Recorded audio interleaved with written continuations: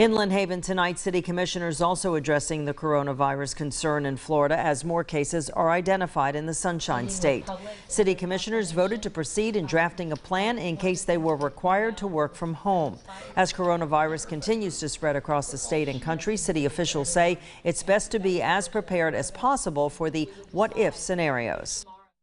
You have to think about the strategic way you're going to handle such an issue, like staying home, for example.